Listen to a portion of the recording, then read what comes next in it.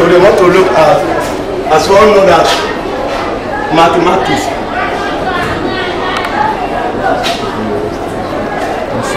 I won't go to mathematics. Let's look at the last topic we talk about is triangle.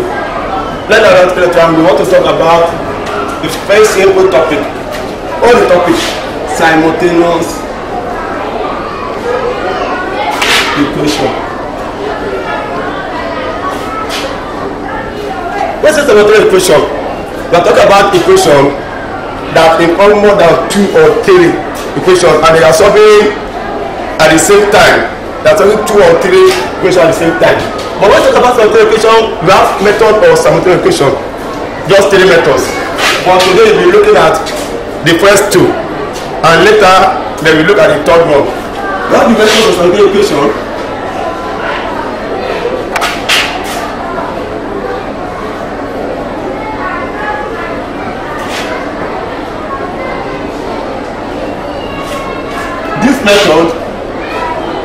These methods are 3. 1. We look at elimination method.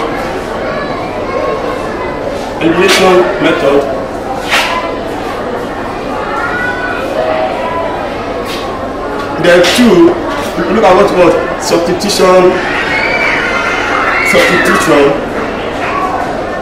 method. Then the third one, we are going to look at graphical method.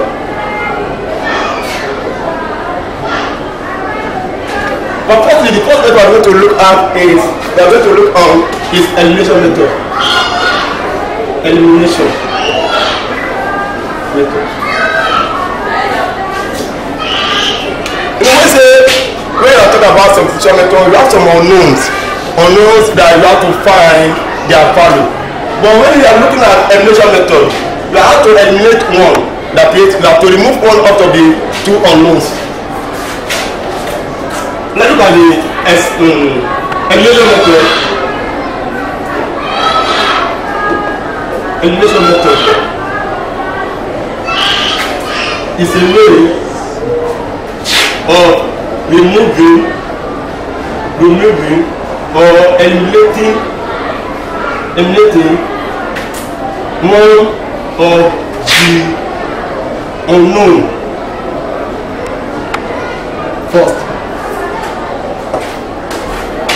For example, let's look at this example. Solve the following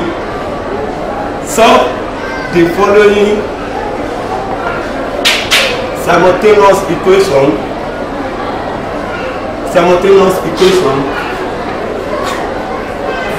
using elimination method. 1. Let's say we have x plus 2y equal to 4. Then I have x minus 3y.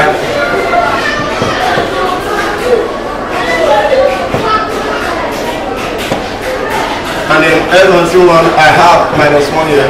Then second one I have 2x minus 5y, 2x plus 5y equal to 7. Then I have 2x minus 3y. Then minus 3y equal to minus 1. Then I have this one. I have something like this. I have 3a minus 4y equal to minus 4. Then I have 3a plus 8y equal to 8. Look at this theory for instance. How do we solve this one? Use elimination. It's very simple. But when we talk about mathematics is very simple. What you just need to do is to understand the principle. You want to know the principle of the elimination method. Look at the first example we have. Look at the solution. I see the solution. The first question is what? S plus 2y equal to 4. Isn't it? The second one is S minus 3y